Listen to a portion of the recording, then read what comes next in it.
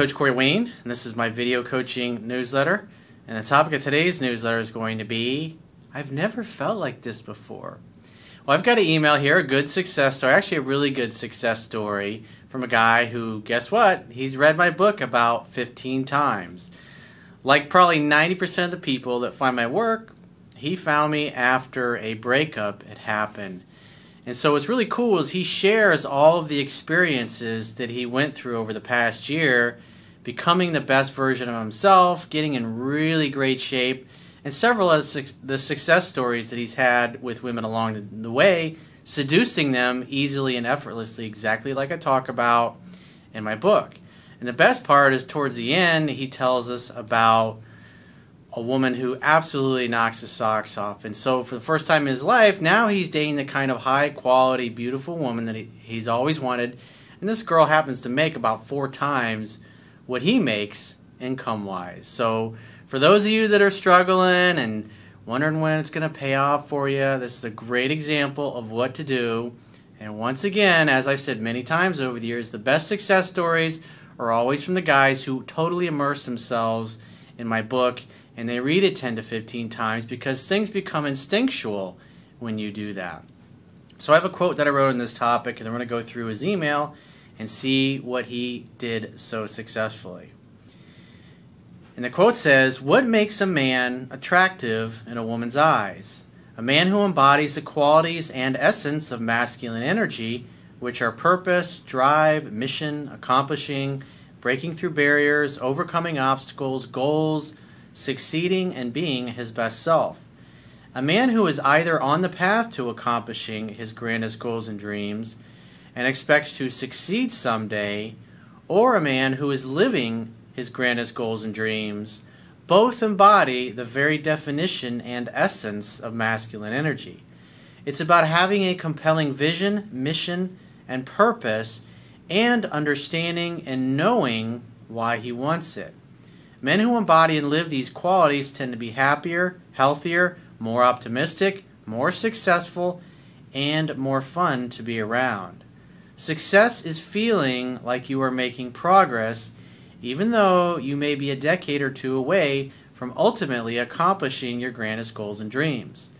The most attractive men to women are men who are hopeful about their future and doing something about it, not men who have given up or who have no hope at all. If a man does not believe in his own ability to get what he wants in life, how can he possibly convince a woman that he can help them both become all that they are capable of being together?" And that is the rub. It's a side effect of being your best self, and obviously that is something that you learn in my book. But what I love about this email is this is a guy who just had the attitude, tell me what I need to do, I'll do it, I have faith in what you're teaching, and he went out and did it, and he got really predictable results. So I love reading emails like this. I love getting success stories like this because this guy followed the instructions. And he made it really easy on himself. You can tell he's had a lot of fucking fun over the last year. Nothing but successes and winning, and that's what happens. It's like what Confucius said. Success depends upon prior preparation. Without said preparation, there is sure to be failure. Guys who struggle and have a difficult time and do a lot of fucking up along the way, they usually read the book once or twice, or they read it once or twice, and then they encounter a woman they really like, and they start hooking up, and they go, I don't need to watch these fucking videos anymore, I don't need to read this book, I'm getting laid, everything's great, I'm fucking awesome, I'm now the man, I can teach Corey a thing or two. And then a few months later, I need help, my girl dumped me, I don't know what to do. And you get the panicked emails from these guys, and it's like, they didn't listen. I talk to them all the time when I do phone sessions with them or I do email coaching. And it's just the guys who struggle have not taken the time to learn the fundamentals. And all I can do is suggest you got to participate in your own rescue. You have to do the work. And if you do the work and you put the time in, you will be kicking ass like this guy is. So let's go through his email, shall we? He says, hello there, Coach Corey Wayne. Yes, I know, this is a long-ass email. Well, it's not too long. I hope you like it though, and people can feel good about it. Your book and you have changed my life in every way possible. I would have never learned this by myself, he puts in big letters. Well, that's the advantage, because most people don't have the time to figure this shit out. And I took a lot of time in my life to figure this stuff out, and I went through a lot of pain and a lot of failure and a lot of fucking up. And the good thing about failing at anything in life is that it's the best way to learn. The more you do things, the more you're going to have failures, and the more you can learn from your failures, and the better you're going to get at it, versus somebody who's just sitting on the sidelines thinking about it, hoping, wishing something would change. You have to take action. Like the Buddha said, faith without action is meaningless.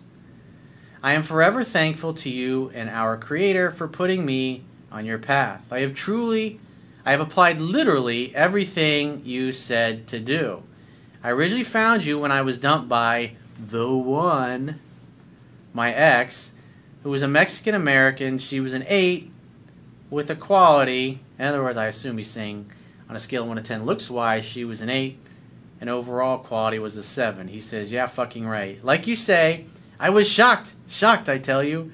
I couldn't believe it, as I had gotten her when I was overweight, and when she left me, I was in the best shape of my life. A 9, quality 5, thinking about leaving soccer. I'm 6 feet tall and extremely handsome, as I'm always told. Well, looks will only get you so far. It'll get you in the door, but if you don't know what you're doing, if you don't know how to act like a man, you're going to fumble the fucking football.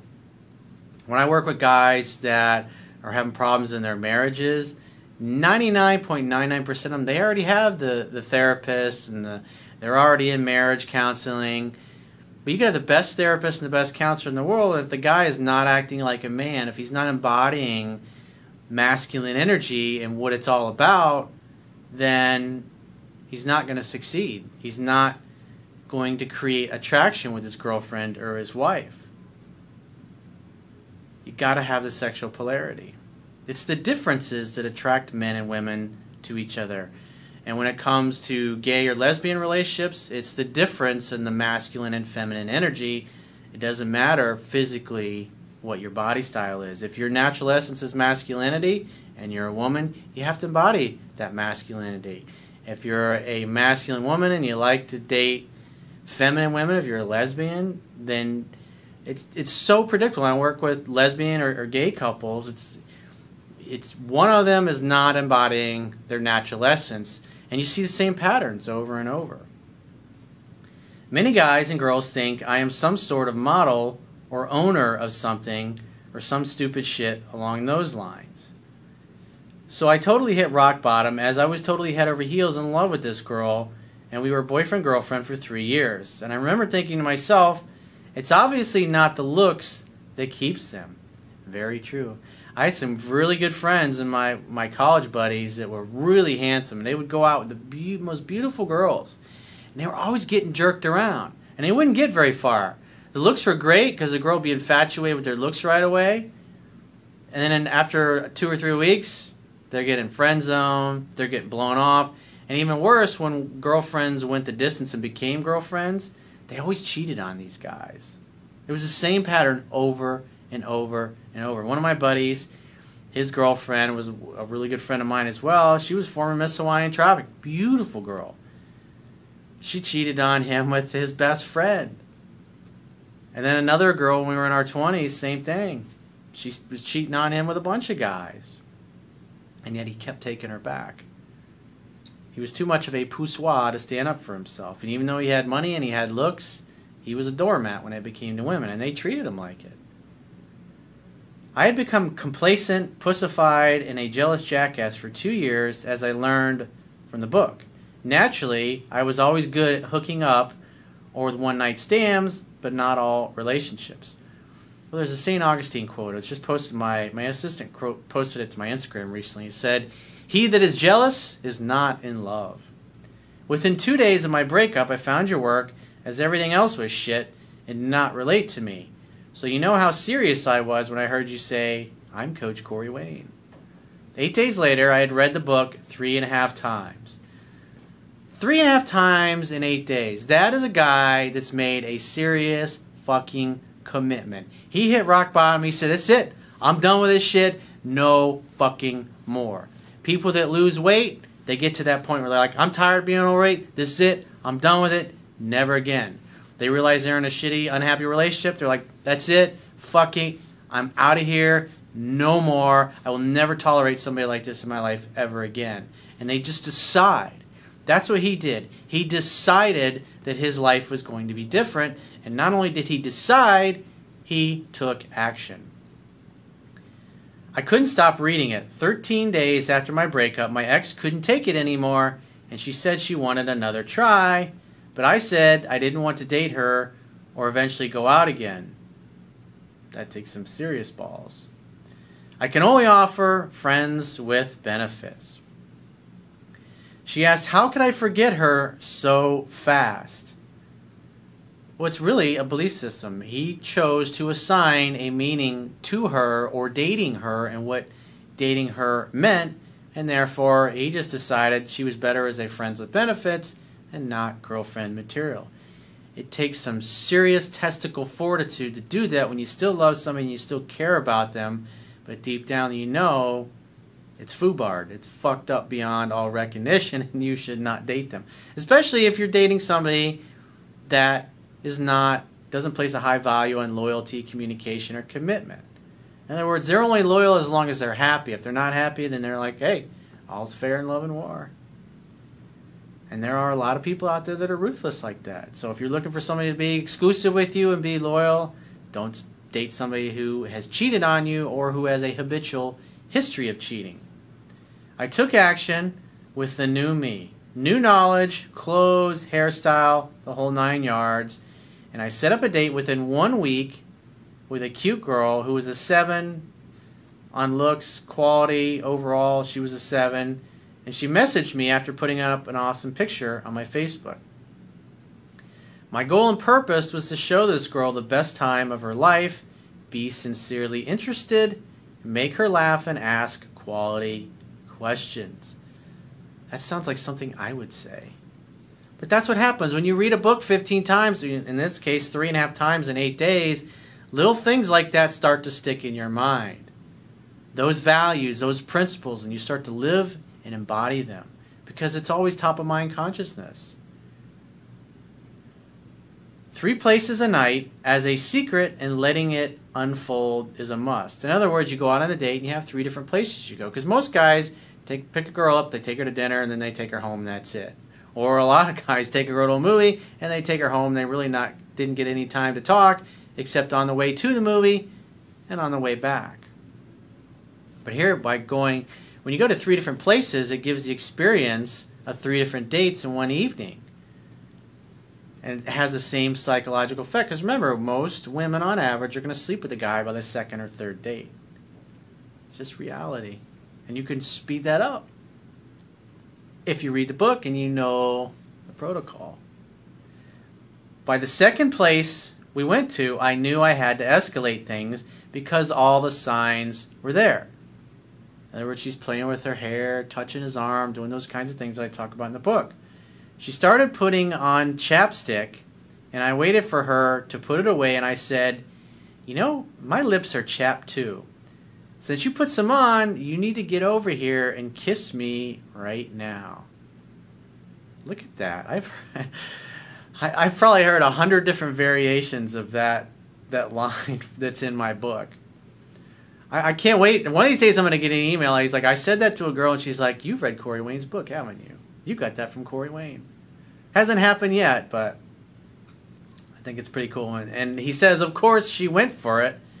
As I looked over, some random guy said, hey, I want a kiss too. I laughed and told her, go ahead, you can give him one. Make his night.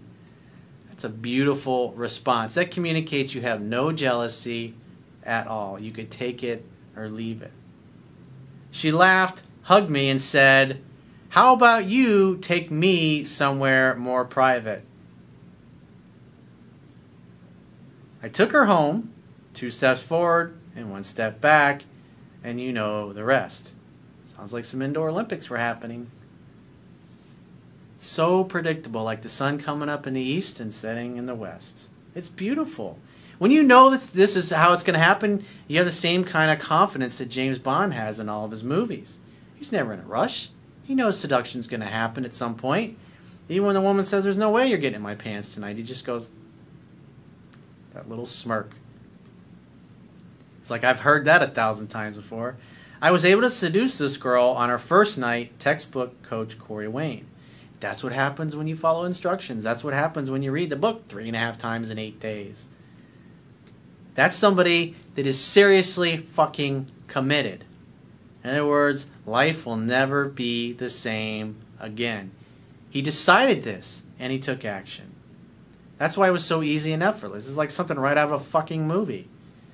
Fast forward 1 year ahead, January 2016, 13 3/4 times of the book being read, meeting 22 girls, going on dates with 16 of those girls. So if you look at that, over the last year, he met 22 women that he really liked. In other words, they had what he was into. And out of those, 16 of those women he went out on dates with. And out of those 16 dates, 12 of them he ended up kissing. So he went out on 16 dates, and 4 of them there just wasn't chemistry, no kissing happened. He didn't like them, whatever. They didn't like him. Doesn't matter. And out of those 12 that he kissed, he seduced 9 of these girls. So that's about a little less than 1 a month.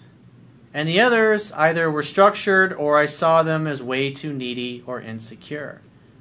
So most guys are never even thinking about these things. All they're thinking is she's hot, she's a perfect girl, they're projecting their fantasy onto her, and then 6 months later, when they're head over heels in love and have totally lost all emotional self-control, they realize that the chick is a Fruit Loop.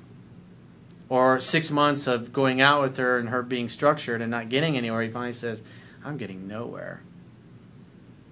Keep in mind, these girls were 7s or low 8s, but varied on their quality. I was just not feeling them as I did with my ex, but I knew I didn't want her anymore ever since the first month of our breakup. She wasn't a good quality girl, and I knew I was a man of value and deserved to have someone who knocked my socks off in every way. So I was totally open to it and would remind myself of that every day. That's a really powerful statement. I think I'm going to have to read that one again.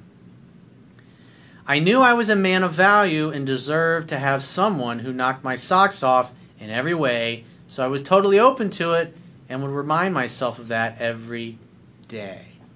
Because there's going to be women that are going to come along and you're like, wow, she is really cool. Maybe she's good enough.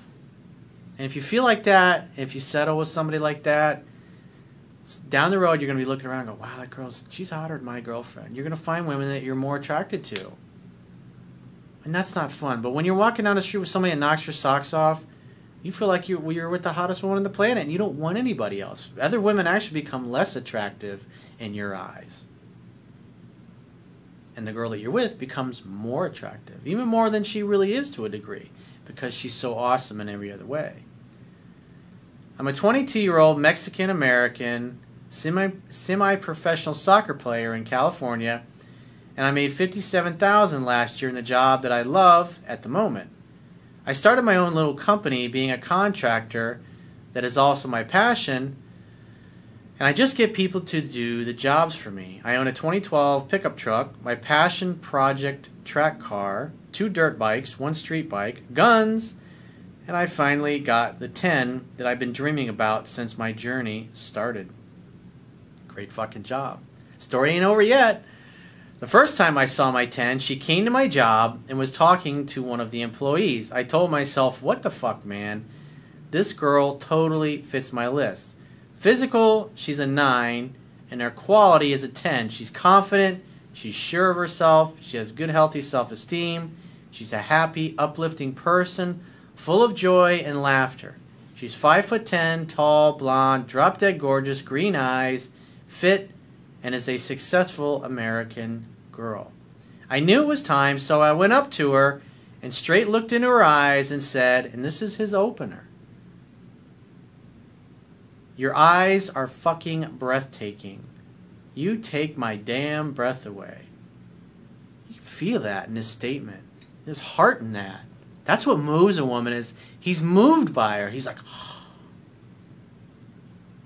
In other words, she can feel his authenticity. She can feel his attraction, and he's not trying to be underhanded or fly under the radar or hide it. He's just putting it out there without any fear of the consequences. She was shocked, she blushed, she said thanks, and she looked down. Right away, I knew she was submissive to me, and I knew it was game on. I chatted with her for a little bit, totally bantered with her, and saw all the good signs and said to her, "You know what? I guess you're pretty cool. Get my number down and give me a call when you are free." So he didn't even ask for her number. He told her to take his number. At first, I was scared out of my mind because I was doing the whole get my number down instead of me getting hers, but I said, quit being a bitch, treat all girls the same, and stick with it. 6 hours later, that same day, my 10 texted me saying, "Would you want to go on a hike with me this weekend?" So now she's asking him out. I knew exactly what to do. Now what you got to understand is women like this are not going to ask out just any dude. They're not going to take down just any guy's number. It's the complete vibe that he gave off. He showed her that he was worthy, that he wasn't a Fruit Loop, that he actually had his shit together, and it's very rare when a woman like that encounters a man like that. So she knew she had somebody that she needed to value. And that's why she treated him that way. That's why she was happy to take his number down. I said, of course, let's meet up on Saturday, 4 o'clock, at the first gas station to your right, getting off the 308 exit. Does that work for you? She replied, that totally works for me, sir. I showed up at her meeting spot 10 minutes early, and she was there already. She was excited. That's another great thing. When you do everything right, women show up on time or even a little earlier. Especially if they're really successful and they got their shit together. They're not going to be showing up a half hour late. They don't show up late for Brad Pitt. They show up early because they don't want to miss anything. When you act like Brad Pitt or James Bond would, the results are predictable. We have been on 3 dates over 3 weeks. Period. I've stayed over at her house after all dates, and indoor Olympics have happened as well. By the way, she has her own house, she's very successful, and she made $207,000 last year.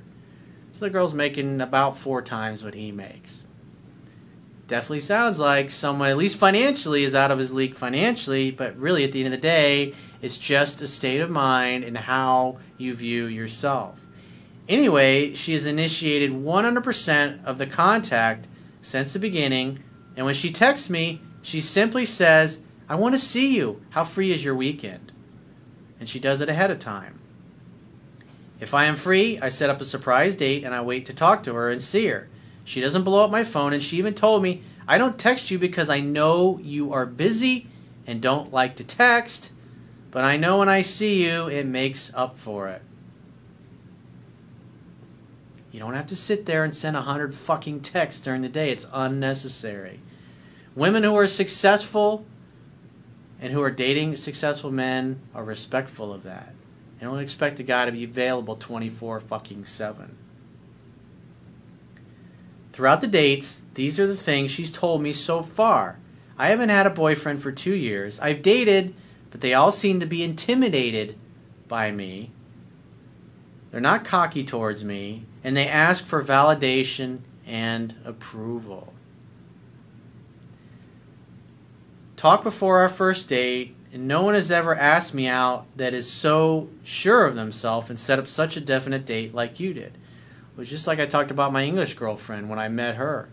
It's like the same exact experience I had with her. This guy was able to read the book and go out and duplicate that.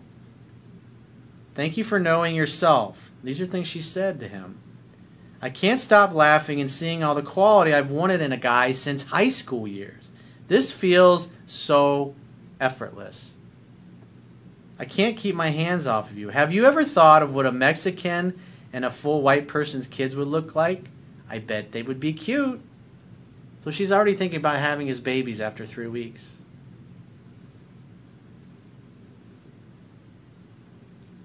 Thank you for making it to our dates. Thank you for making this a surprise and having everything planned out. I can't wait to show you places. I know you have options with girls, and you are very selective and have them obsess over you. Let me take pictures of you to show my friends how handsome and cool you are. Thank you for not handing me over your balls and putting them in my bag. How many times have I done videos where guys do that? They put their balls in a box and they give them to the woman. Mommy, please make my decisions. I love how we think so alike. It's crazy how you are 4 years younger than me, so he's dating an older woman, and I've never felt like this for a guy in such a short time. Even though I've had attraction since the start. I love how you are so cocky, but it is not all about you. You can listen and understand me with no judgments. Right out of the book. When a woman feels heard and understood, the legs open. When she doesn't, the legs close. And obviously, the legs have been open since the first date. I mean, you can see how this builds your confidence as a man.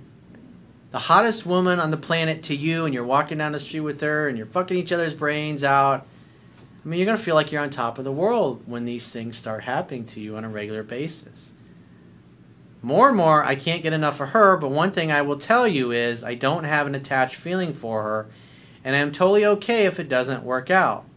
At the end of the day, I know it is only a matter of time until I find someone amazing like her again, and I wouldn't want to stop her from finding someone who really deserves her because of my fears of finding someone else. Now that's an alpha male statement. Dude, good job, dude. Thank you, boss. You will soon see another donation from me. Well, I always appreciate donations. And if you're so inclined, you can go to my website and click on the toolbar at the bottom of any page and just hit the donate button. I will continue to watch your videos, share your work, and help people with their problems and send them your way, as always. I wish I could write on and on about my success. I can't thank you enough. Well, thanks for listening, thanks for following instructions, and thanks for being a great example, because you just inspired tens of thousands of men and women all over the world to be more like you. So great fucking job. So if you'd like to get my help personally, go to my website, click the products tab at the top of your screen on any page, and follow the instructions for booking whichever coaching option works best for you. And if you haven't got the audio version of my book yet, it's available on iTunes as well as audible.com. And if you sign up for an audible.com membership, you can actually get my audiobook totally for free. It's a great fucking deal. And I will talk to you soon.